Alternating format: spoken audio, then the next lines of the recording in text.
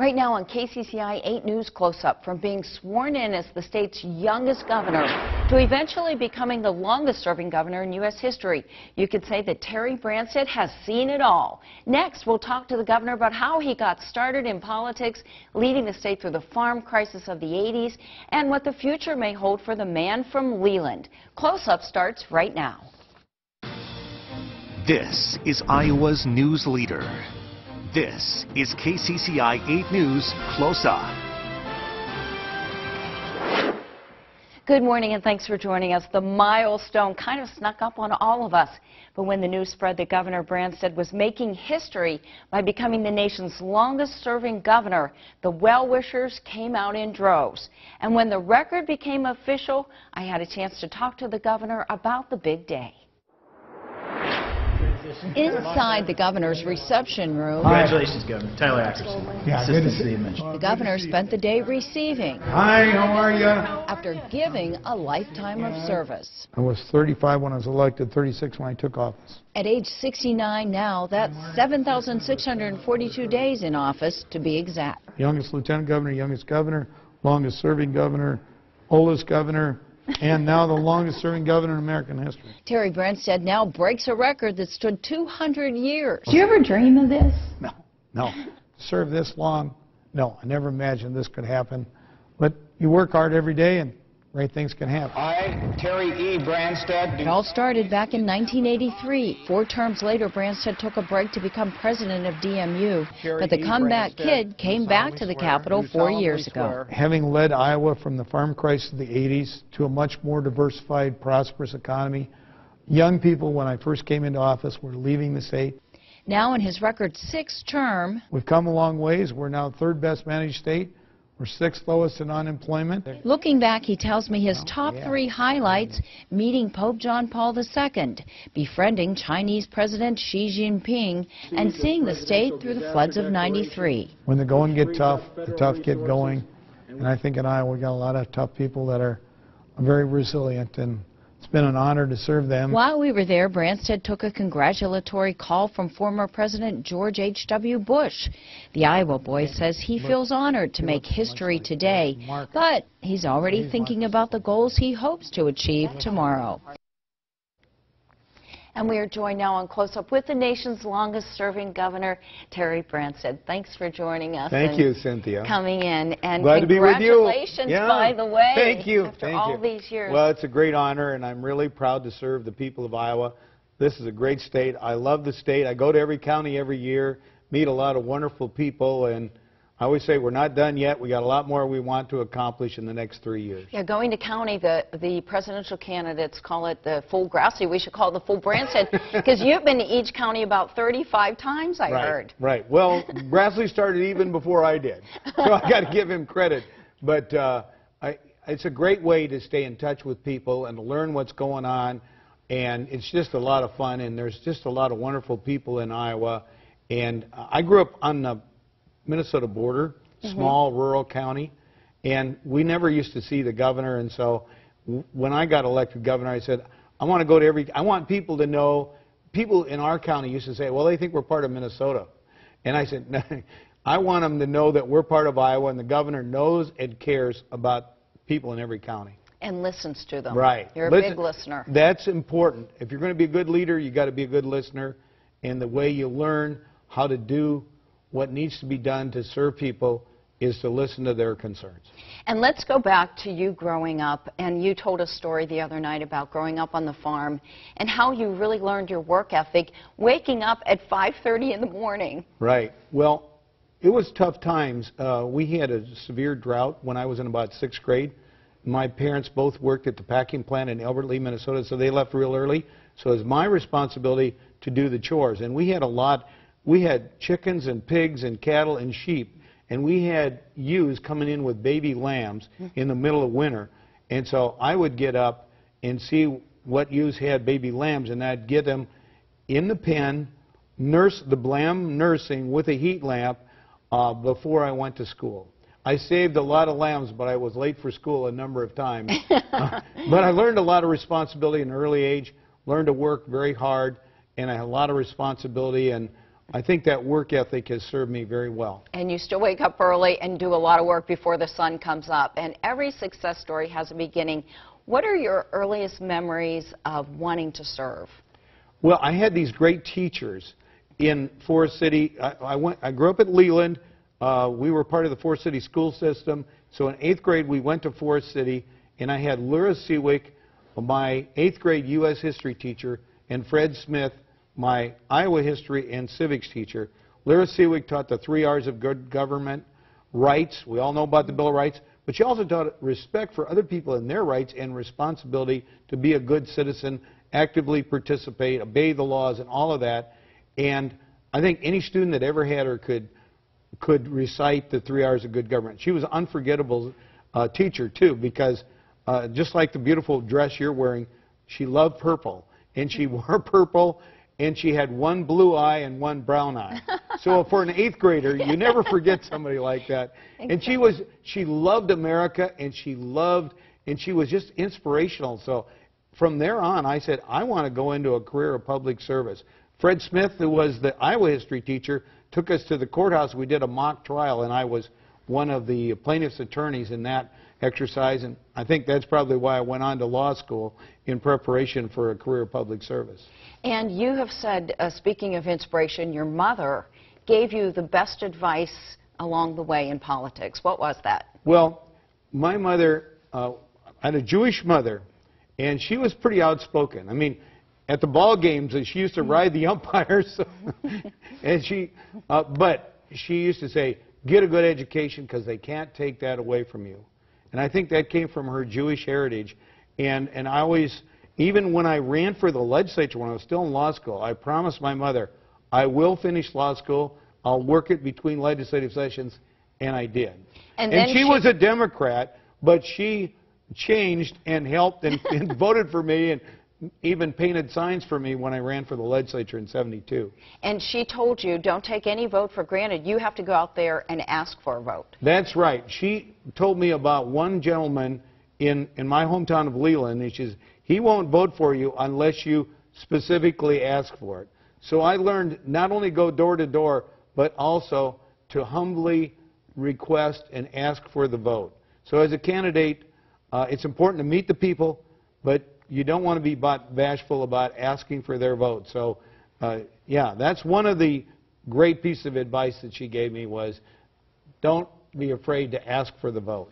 And a lot of people might not know you served in the military. You were drafted into the Army in 1969 to 71. And you were in the military police, and you played a role in arresting actress Jane Fonda. I didn't know that. Well, yeah, I was the provost marshal's driver. He was a full bird colonel and head of the military police at Fort Bragg, and I would driving to these the general that was in charge had a weekly meeting with the top military people at Fort Bragg, and on the way back from one of those meetings, he told me they're getting pressure from some congressmen to let Jane Fonda on the post. I said, that doesn't make any sense, and these congressmen that are trying to pressure you, they don't support the military anyway. I gave them 19 pages of documentation why they shouldn't. They voted not to let her on the post. She came on the post illegally anyway, and my unit, the 503rd Military Police Battalion, arrested her. So wow. I played a role. I'm not the one that actually made the arrest, but I put the documentation together for it, and I was there with the colonel to witness the 503rd Military Police arrest Jane Fonda. So I had an interesting experience, and I enjoyed my time in the military. I used to have to talk some of my buddies into going up to watch the North Carolina legislature in Raleigh on Monday night. I had a '65 Ford convertible, so I had a car, and most of the other guys didn't. So even though I wasn't from North Carolina, I had enough interest in government that I loved to go up on Monday night and watch the North Carolina legislature. I'm sure you were the only soldier doing that at the time. That says a lot. Well, when Close Up continues, we'll hear more of Governor Branstad's stories. We go back to 1983 when a 36-year-old is first elected governor and inherits an ag economy mired in crisis. What it took to turn it all around. Next on Close Up.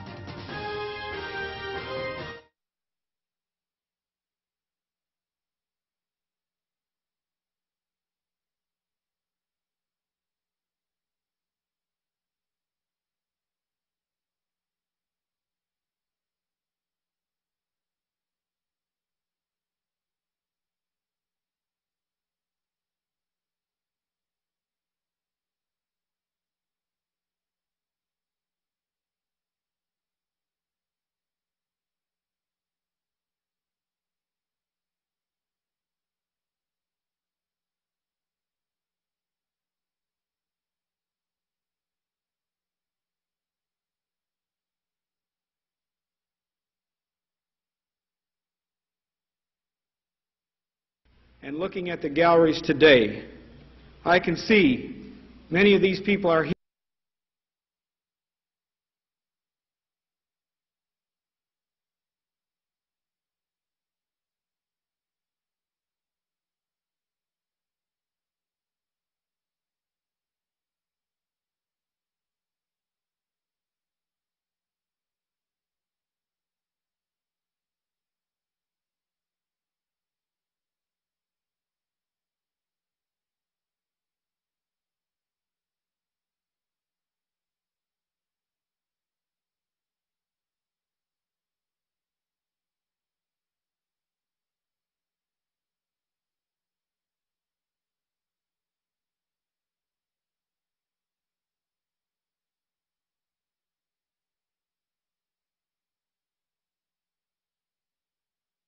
And looking at the galleries today, I can see many of these people are here to share those concerns with us.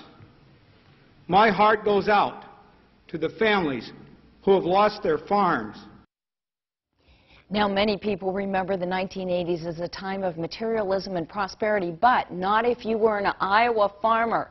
For us, it was a time of enormously high interest rates, plummeting land values, and thousands of hardworking family farmers forced into bankruptcy. And we are with Governor Branstad this morning. Welcome back to Close Up. Terry Branstad, the longest-serving governor in U.S. history, and we're here looking back.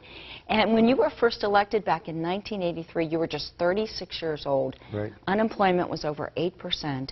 Iowa farmers were dealing with an economic crisis. Did it feel overwhelming, and what steps did you take to turn it around? Well, it really was the worst of times, and the good news is we were able to start bringing the unemployment rate down, and we were focused on economic development and diversifying the economy, adding value to agriculture. But to deal with the stress in agriculture, land values were dropping. Banks, we closed 38 banks. Land values dropped 63% during my first term. We put together the Farmer Lender Mediation Service. We started the Rural Concern Hotline, which we started in 1985 and is still in existence to help families that are going through stressful times. And then I worked to get the national government to restructure agricultural debt like the farm credit system. In fact, I lobbied, I found out the other night some of the items in President Reagan's diary about how strongly I was advocating on behalf of Iowa farmers. And I'm proud that I did that. Wow. And you know, a lot of people lost their farms. We went through some difficult times, but we saved a lot of farms, and we did a lot to diversify the economy. And we started renewable energy, and now Iowa produces more ethanol from corn than we use in gasoline. So we've come a long ways, and the things that we did back in the farm crisis of the 80s have made Iowa a more diversified and prosperous state. Made a big difference today. And how big of a difference and how big of a factor was it when President Carter halted the grain shipments after the Soviet Union? That was in 1980 in response to the invasion of Afghanistan. Well, that was devastating because it cut off a great market for Iowa farmers. I actually went on a trade mission to Hungary, and I was on a corn research facility and had dinner with a family there. And I asked this PhD in corn research who was the greatest American president. He said, Jimmy Carter. And I said, why? He said, because the grain embargo was great for Hungary because it cut off the American corn, and so the Soviets had to buy it from us, and we really cleaned up. I said, so it depends upon your perspective. It was terrible for Iowa, and it really hurt our farmers. And it, you know, began kind of the beginning of the farm crisis, and it was that, and then the Federal Reserve decided to control inflation with high interest rates. So we had the combination of inflation and then high interest rates, and then the grain embargo, and it just put agriculture into a tailspin, and it took a long time to get out of that, and it took a long time to bring farm values back to where they are. And now we're going through another time, but we don't have the debt that we had back then. So it's a lot better today than it was then, but we still have farm commodity prices are below the cost of production, and land values are dropping. And let's jump ahead to 1993, the floods. another crisis that you saw the state through. And when I ask you the highlights of your career, that's something you name, and even though it was a terrible time for the state, you were so proud of Iowans and how they responded to that. Well, the worst in times can bring out the best in people. All 99 counties were declared a disaster area. Des Moines lost its waterworks. I think we're the largest city that lost its waterworks. That happened in the middle of the night. I got a call in the middle of the night says Des Moines Waterworks is going under in the next hour. And we got up at 5 o'clock and we put a strategy together. We had the National Guard distributing water in every supermarket parking lot in Des Moines by noon the next day. We also had National Guard units from other states come in and purify the water for the hospitals. And I remember my father-in-law, along with the president of the AFSCME union, distributing water to shut-ins around the city of Des Moines. And to this day, people still appreciate free-flowing water from their faucets and being able to flush their toilets after Right. that. Well, The and you know, simple things in life. Well, Anheuser-Busch canned water for us in beer cans. And we still have some souvenirs of that at the historical building. Yeah, we have some around here somewhere, I think, too. Okay, well, when we come back, Governor Branstad honored as the nation's longest-serving governor in history, and he gets a phone call from an ex-president for the occasion when we were there talking to him. We'll talk about that and much more when Close Up continues.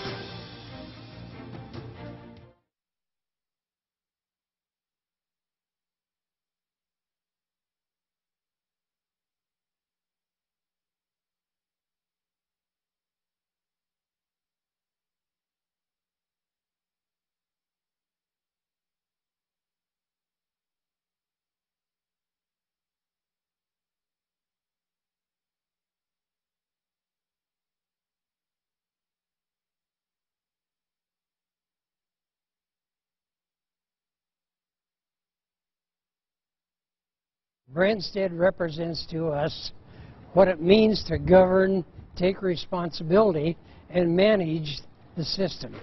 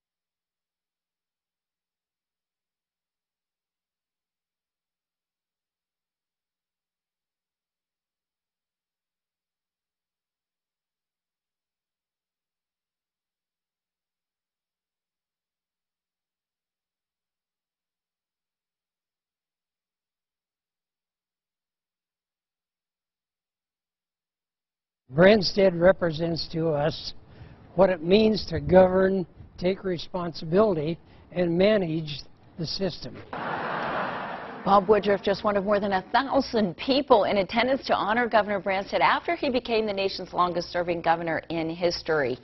And welcome back. CBS's Face the Nation moderator John Dickerson on hand for that gala at the Iowa State Fairgrounds less than 2 weeks ago. What was that night like for you? Oh, it was surreal. I mean, John Dickerson is a great interviewer. It was such a relaxed situation. I just was able to, you know, share some of the war stories that we've been through in the times that I've served the people of Iowa. And I feel so humble and so honored to have had the opportunity to be selected again and again to serve the people of this state, and having led the state back through from the farm crisis. And you know, it's been quite a journey, and I've really enjoyed it. And I like to say that we're not done yet. I've got a lot of things I want to accomplish. Yeah, we're going to talk about that in a minute. In the future. Yep. That day, while we were there, you received a call from former President George H.W. Bush. What do you have to say? Well, he just congratulated me on becoming the longest-serving governor, and we talked a little bit about the Education Summit.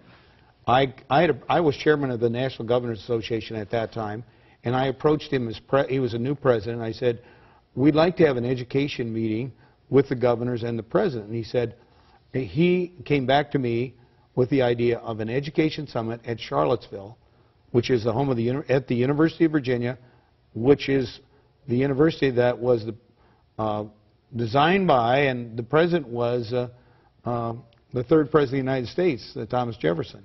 And so we had the education summit there. All the members of the cabinet, the president, the vice president, 49 of the 50 governors were there, and that led to the national education goals.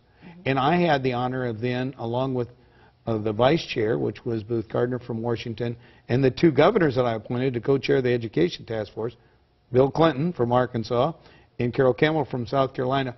We were invited to the White House and traveled with the president, actually, to the State of the Union address when he announced the national goals. So that's the only time I've been there for the State of the Union, and we sat with Barbara Bush in the balcony with the four governors, and one of those governors became the next president, Bill Clinton.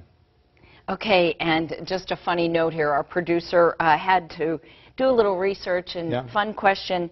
Has it ever occurred to you that you've pardoned over 30 turkeys in your career? You've done some fun things. Well, you know, one of my grandchildren got her picture on the front page of the Wall Street Journal from one of those turkey parties.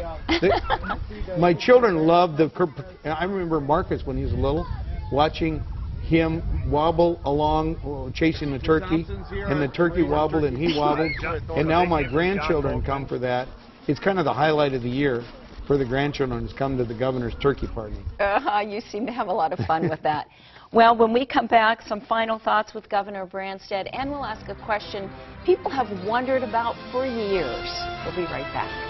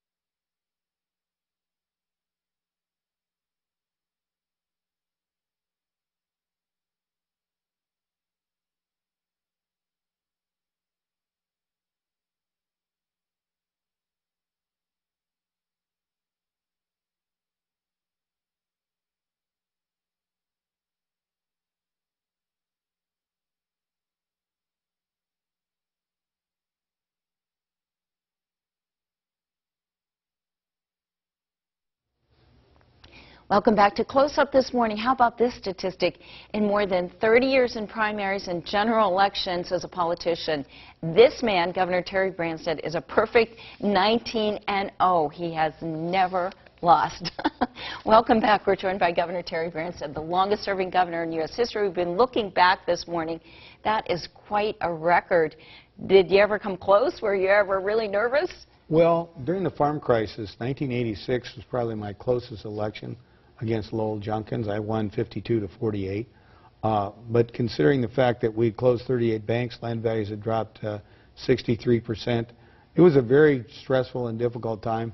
But I think people knew that I was working hard every day to diversify the economy, to add value to agriculture products.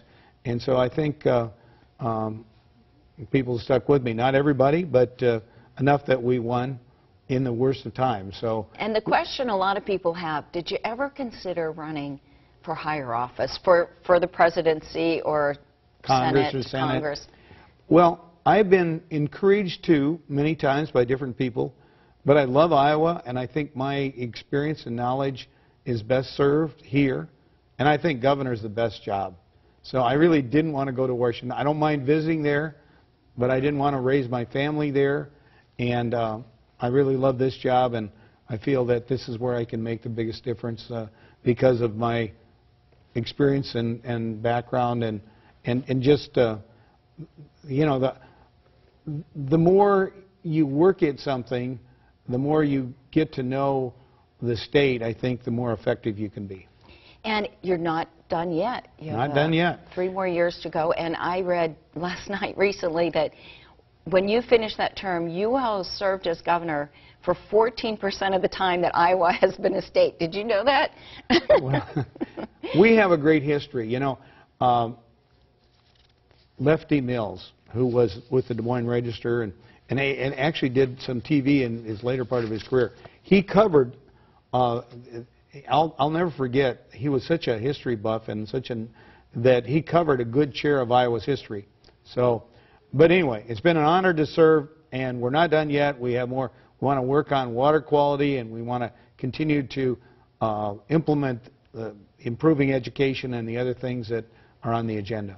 Yeah, you're going to have a busy legislative session. I know you're already working on the budget today. Yes, we are. As we speak. And the book is out, The Iowa's Record-Setting Governor, the Terry Branstad Story.